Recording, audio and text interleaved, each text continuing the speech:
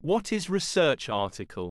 Step-by-step guide for beginners to write research articles easily.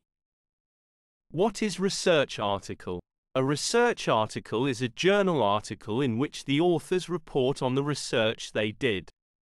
Research articles are always primary sources. Whether or not a research article is peer-reviewed depends on the journal that publishes it. The title of a scholarly article is generally, but not always, an extremely brief summary of the article's contents. It will usually contain technical terms related to the research presented. Authors and their credentials will be provided in a scholarly article. Credentials may appear with the author's names, as in this example, or they may appear as a footnote or an endnote to the article. The author's credentials are provided to establish the authority of the authors, and also to provide a point of contact for the research presented in the article. For this reason, authors' email addresses are usually provided in recent articles. The introduction to a scholarly article describes the topic or problem the authors researched. The authors will present the thesis of their argument or the goal of their research.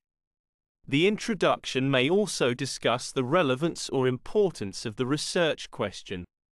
An overview of related research and findings, called a literature review, may appear in the introduction, though the literature review may be in its own section. Scholarly articles frequently contain charts, graphs, equations, and statistical data related to the research. Pictures are rare unless they relate directly to the research presented in the article. The body of an article is usually presented in sections, including an introduction, a literature review, one or more sections describing and analyzing the argument, experiment, or study. Scientific research articles typically include separate sections addressing the methods and results of the experiment, and a discussion of the research findings. Articles typically close with a conclusion summarizing the findings. The parts of the article may or may not be labeled, and two or more sections may be combined in a single part of the text. The text itself is typically highly technical, and assumes a familiarity with the topic. Jargon, abbreviations, and technical terms are used without definition. In second last section of research article is conclusion, in which a scholarly article will end with a conclusion, where the authors summarize the results of their research. The authors may also discuss how their findings relate to other scholarship, or encourage other researchers to extend or follow up on their work. The last section is references, in which most scholarly articles contain many references to publications by other authors.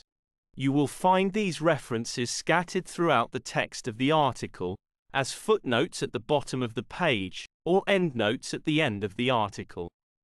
Most papers provide a list of references at the end of the paper. Each reference listed there corresponds to one of the citations provided in the body of the paper. You can use this list of references to find additional scholarly articles and books on your topic. Kindly subscribe my YouTube channel Thesis Helper. Thanks for watching.